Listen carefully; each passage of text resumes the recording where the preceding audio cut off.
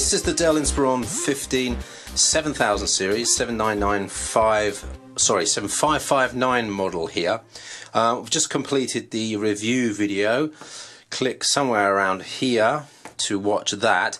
But while we've got the device, it makes sense to show you the inside of it because it is one of the main features here, and it's a really simple operation. I'll show you how to open that and what's inside. So it's a really simple operation to open this. I'm just using a Phillips number 0 here. There's one screw at the top and the back. Undo that so it clicks. It won't come all the way out. And that's it. It's as simple as that. You'll be able to take the back off, and this is one of the real advantages of the Inspiron 7000 is you really got access to everything, and it's nicely laid out and even labelled as well, to the point where there's a warning here that you can only put in DDR3 memory. Let's just go a bit closer in and I'll show you some of the parts of the internal. On the bottom right we've got a SATA 7mm 2.5-inch drive, so that will be a standard 2.5mm drive, but it's 7mm, so it's not standard 9mm, so be careful of the height there. Whether there's a couple of millimeters you could squeeze in there, maybe 1mm, but I don't think you'd get a 9mm in there. In addition to the SATA drive, we've got an M2 port here, which has got a 128 gig M2 SATA drive in it. This is 120, I think it's 120mm length there. I'm just looking over for a measurement. Oh wait, that's handy. Let's just to double check that. Oh, this is not 80mm. Sorry about that. That's an 80mm M2 SATA drive. So you got both. You can put the operating system on this one, and this is a 1TB storage here. Down here we've got the 74 watt hour. It's a non-replaceable from external battery, but of course from the internals it should be fairly easy to unplug that and pull that one out. Up here you've got two slots for DDR3. We've got the full 16 gigs of RAM in here.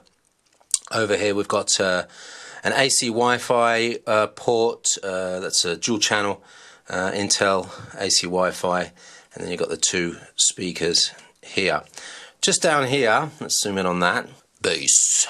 It's a bass speaker. Well, I don't know really if you can call that a bass speaker. It's no bigger than a headphone speaker, but it does give out a surprisingly full sound. It's certainly not bass, but it's a good mid-range. Well, the only thing is when you turn it up loud, it starts to rattle the casing around a bit, so make sure that casing is on tightly, and if you do hear other bits of rattling you might want to track that down and put some pieces of paper as shims in there to keep that all nice and tidy.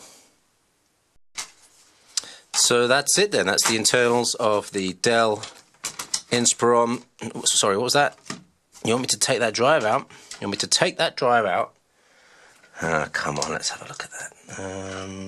How do we get this out? It's not a simple slide operation.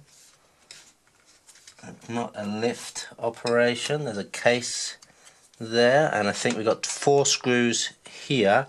We should be able to lift it out. So I'm just going to do 1,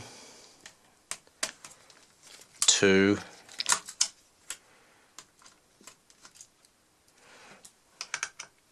3,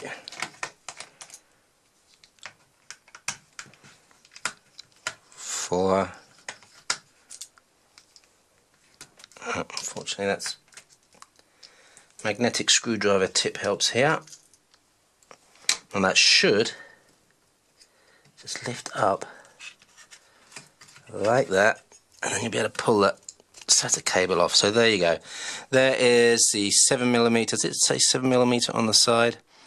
No, it doesn't say 7mm, but that is the 7mm SATA hard drive. It's a terabyte hard drive in the Dell Inspiron 7000. The M2 SATA drive over the other side there, that comes out with one screw on the top, and that will flip up and you'll be able to pull that out.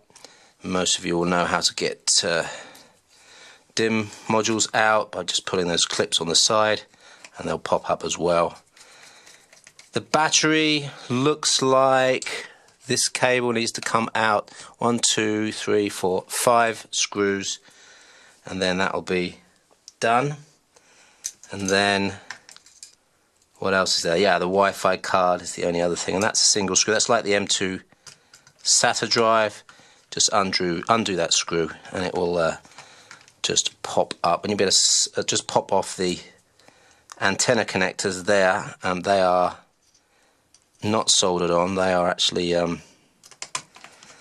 just little pop-off clip connectors, and that is it. Let's get the back on, and just make sure that's nice and tightly fitted all the way around. That should clip in the side as well at the bottom.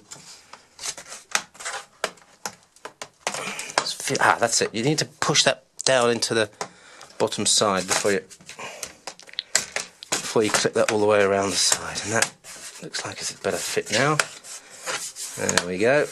And then that single screw. That is one of the nicest access ports I've seen on a laptop for a very long time. Nice, tightly laid out. Really well done, Dell. The Inspiron 7559. Check out the full review of this on the website and the video review by clicking here on the YouTube video. Thanks for watching.